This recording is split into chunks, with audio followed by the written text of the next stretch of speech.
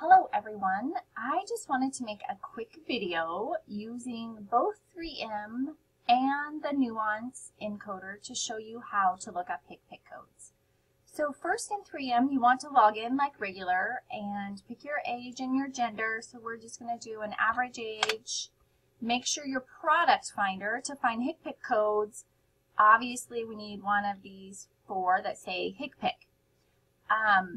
I guess there's a couple more too, but I recommend doing this HCPCS CBT ICD group because that way you can look up your diagnosis as well, and if you need a CBT also. So I'm going to select that product, hit continue. So you always have to put in your diagnosis. So our patient, if we go to this documentation, so we're coding a patient who has a diagnosis of COPD. The patient's coming in for medication treatment with an aerosol 0.25 cc's of Proventil. So if we go back to 3M, we're going to put our diagnosis in of COPD, which is right chronic obstructive pulmonary disease. So we're going to hit yes. We don't have any specifics, so I'm going to hit 8. Nothing else is present, so I'm going to hit 1. Nothing else to code, so I'm going to hit 1. And no respiratory conditions associated, so I'm going to hit 1. No procedures, so we're going to hit 1. There's our diagnosis. Now, to do our HCPCS for our medication that was used, I'm going to go over to hit Add Procedure. And in this search box, I'm going to type HCPCS. So from that, I want the HCPCS category, so I'm going to hit 1, and the Proventil is a drug, so I'm going to go to drugs. I'm going to spell the type of drug, and then there we go, the Proventil, and it was a dose, a unit dose, no more drugs to code, and there's our HCPCS code, J76.13. So I'm going to hit OK.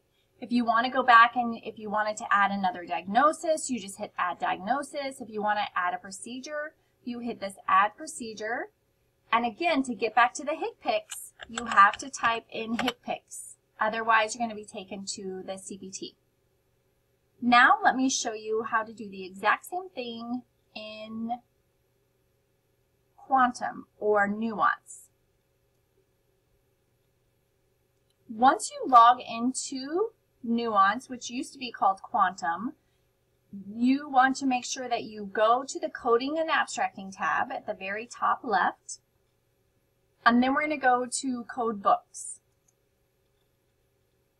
Once you go to Code Books, again, you're telling the encoder what kind of coding nomenclature, what kind of coding system to look up. So under the search box, you can do the drop-down menu and get to HCPCS right here. And then I like to do the smart search, so I'm going to switch that, and then we're going to type again our drug. There it is. So now this brings us up to the index. So you have to scroll down alphabetically till you get to PROV. So there we go, the Proventil non-compounded, we want the unit dose, J76.13. It's the same code that we found in 3M. You can also just go to the HCPCS here and search by category if you wanted to do that as well inside 3M. But I like to use this smart search. So again, you just type in your HCPCS term right here, whatever it might be. Let's say we're looking up a catheter. Same thing, all these come up. So if it was a Foley cath, we can search just using that magnifying glass, and it takes us to the index. Okay, I hope this was helpful.